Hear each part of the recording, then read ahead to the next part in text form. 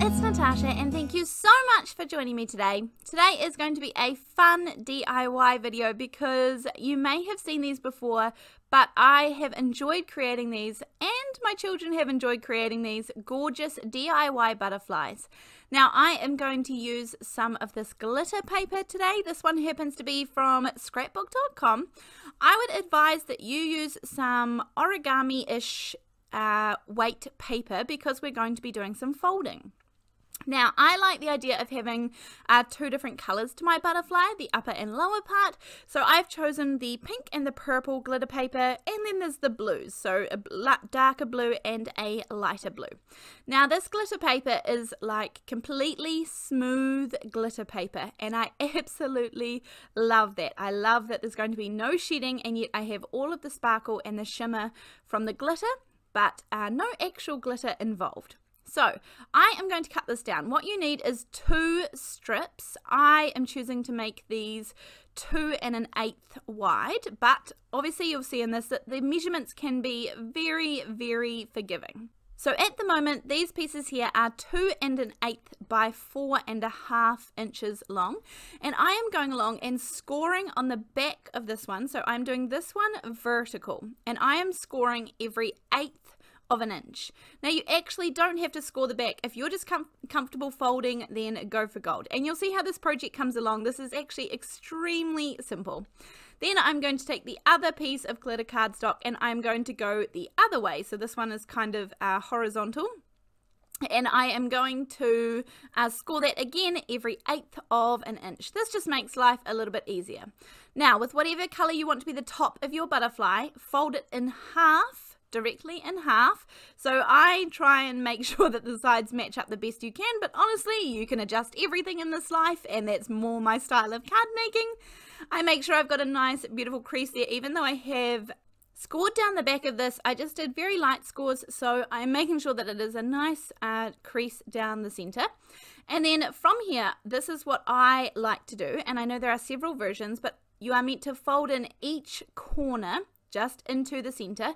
Now I know many people leave these on and they just continue folding. Personally, I like to cut them off. I think less bulk works well for me. So I cut these off, but you can definitely just leave them on and fold them into the folds as well. And then all you do from here is do a zigzag back and forth fold like you've done many, many times. And it looks kind of funny how I'm choosing to do it just because I had already scored the back.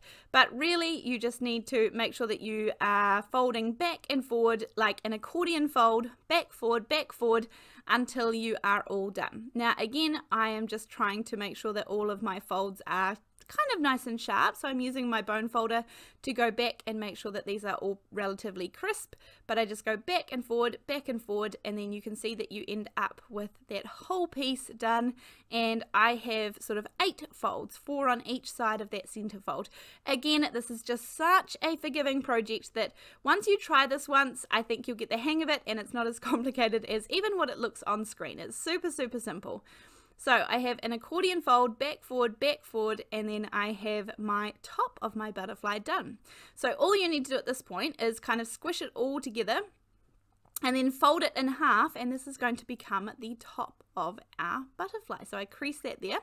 Put that aside. Now this is the other piece that has the 1/8 of an inch creases, and again, just accordion fold all the way down this. If you find that you did a score a little bit too deep, then I just ended up cutting that little bit off. And again, this part here, there's no set amount of folds that you need to do. As with the top part of the butterfly, there's no set amount of folds that you need to create. I just kind of kept going until I think I had enough, and then I thought I had enough, I didn't need any more, so I just cut it off. It felt like it was thick enough already and cut it off, and I had plenty. Again, fold this one in half so that you can roughly find the center. Now you can put anything you want around the middle, but I thought a little bit of gold string would look really nice. Just set off the butterfly, finish it off. So I'm taking a little bit of gold thread, and then I am going to wrap this around the center of the butterfly. This is going to hold it all together. If you'd like to, you could add a little bit of glue or double-sided tape in the mix here to keep it super, super strong, but I think at this point my thread is going to hold it in place beautifully. So you can see how the wings are going to kind of pop out. So find the center of each piece and then I just start wrapping my thread around. I like to put quite a lot of thread because I like the gold part to be noticed, but if you just want enough to just hold it, you can pop a little bit around and hold it. You can also put around another piece of glitter paper. You could put around some fabric. If you wanted the butterfly to have antennae, then you could add some pipe cleaners or something like that around the center. I mean, your options are absolutely endless with this one. I'm going to make a very quick and simple handmade card to go along with this one today, but I love these butterflies. My children love creating this with me. So perhaps if you have children or grandchildren, or you volunteer at a school or a kindergarten or something like that, then this could be one of those activities that would be fun to do even on a rainy day or if you have some time inside. So as I said, my card today is going to be very handmade because I had a picture of what I wanted in my head and I didn't really have anything that could help create it, so we're going to go with very hand drawn. Now here is the kind of finished butterfly for now, and you can kind of move it around and adjust it, but I like the two-tone. Of course you can make it just the same color, that would be fine too, but once you see it all finished, it really isn't that hard at all. So I am going to start off with a card front here. I have a gold POSCA pen just because this is a little bit thicker than the other gold Uniball pens that I have, and I'm going to place my butterfly kind of where I want it, and I just want some sort of swirly detail coming out the back. Now I know that this is definitely not my favorite thing to sort of do hand drawn bits and pieces, but I think this ends up looking okay. So I do some little dotted swirls and little dots in here, there and everywhere. I do some solid ones. I do them with a twirl at the end. I mean, really, I just had fun until I thought there was a nice amount coming out the tail. And then I was also going to add on a little antennae out the front. As I said, if you wanted to, you could add in some wire around the butterfly. You could add in some pipe cleaners around the butterfly. I mean, lots of things that you could add on if you wanted to have antennae that were more 3D than drawn on. But I am just going to add some really quickly with the pen. As I said, today's card is very hand-drawn, handmade, and that's the way I like it. I don't mind that not one, but it's nice to try lots of different things on my channel. It's nice to try and use things that we have in our stash already that we can create different things from. So I hope that if you are one of those people, that you will consider subscribing to me if you haven't already. Hit that little notification bell so you will get a notification when I release a new video. And at the moment I'm releasing 3 new videos a week, so on a Tuesday, a Thursday and a Saturday in New Zealand time, of course. That's where I am. I am in the South Island of New Zealand.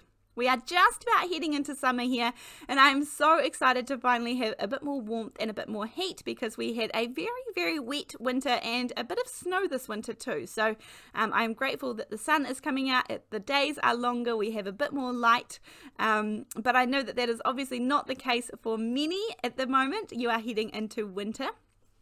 So I hope that everybody is staying nice and warm.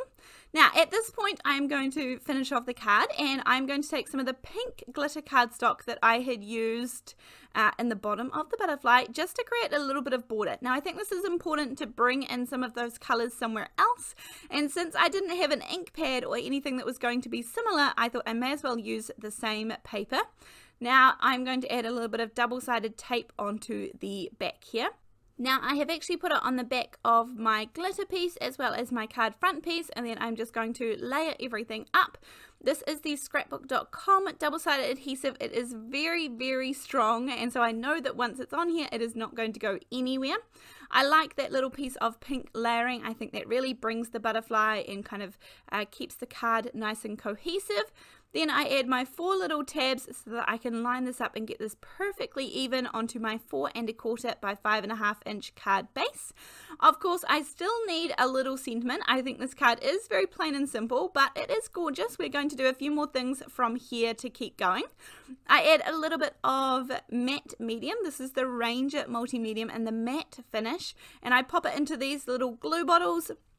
It's a really easy process, and I have a video on my channel for the tricks and hints if you would like to do it mess free and stress free. So just search on YouTube how to fill a glue bottle and it will probably be the first one to come up. I debated putting a couple of little enamel dots up there on the antennae. I didn't like that at all, so I put them back on, and I'm going to add a couple of little dots just coming out of the tail end though, the trail of where the butterfly has been, so to speak. Then, as I said, I just need a little gorgeous sentiment. So I have this one from Paper Rose here, and I'm going to pop this down that bottom right hand corner. I just think that is the perfect little place to pop this one. Stamping it, I probably should have done this before I added layers, but there's no foam tape under here, so I thought it would be absolutely fine. And so I risked it just using an acrylic block. I'm going to use a couple of the sentiments from here, and I'm just going to stick with some plain black ink. This is the VersaFine Onyx Black ink, which is going to stamp beautiful, crisp and clear. And this says, thank you so very much. I think this is a gorgeous card that we created today. Thank you so much for joining me. I hope that you have enjoyed this one. Let me know in the comment section down below if you have created these butterflies before, because they are not brand new. They've been around, but I thought I would share them here on my channel too. And I will also have a link to my Buy Me a Coffee in case you would like to support my channel and the free videos that I produce. Thank you so much for joining me. I appreciate it so very much, and I'll see you on the next one.